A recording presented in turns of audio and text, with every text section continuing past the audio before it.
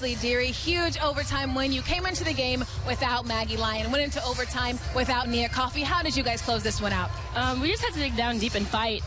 It started on the defensive end and just finishing and attacking them, and I think we did a good job of that today.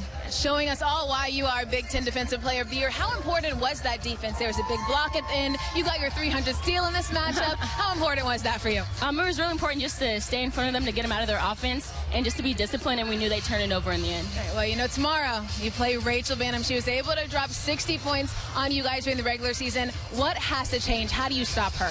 That's a mentality. It's going to be a defensive team effort to stop her and to stop them, and I think that we're ready for the challenge. All right, well, congrats on that win. We're going to let you go celebrate in the locker room. All right, that's it here from Indianapolis.